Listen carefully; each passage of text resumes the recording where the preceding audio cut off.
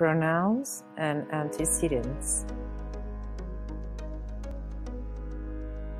What is an antecedent?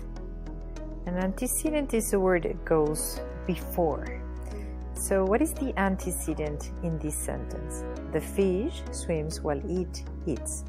The antecedent is fish because the pronoun referring to it is it. Luisa rode her bike to school. She parked it in the parking lot. The pronoun that is replacing Luisa is she. So Luisa is the antecedent for she. And bike is the antecedent for it. Because it is replacing bike. Antecedents and pronouns must always agree. So if you're using Luis as your antecedent, then you have to refer to Luis with a he or him or his. Pronouns should always agree with their antecedents. This means they have to match in number, gender, and person.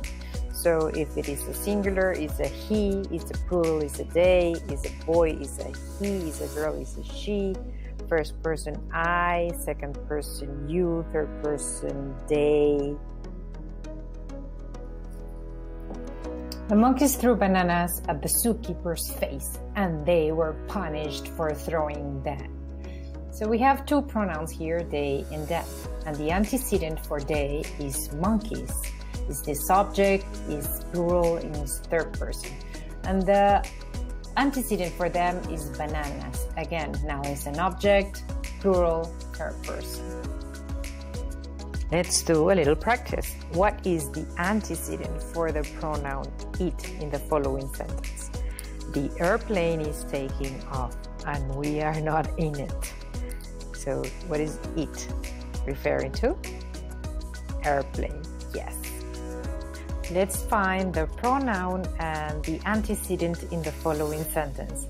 The boys walked across the street, but they ran across the field. So the pronoun is they, and the antecedent for they is boys. Yes, great.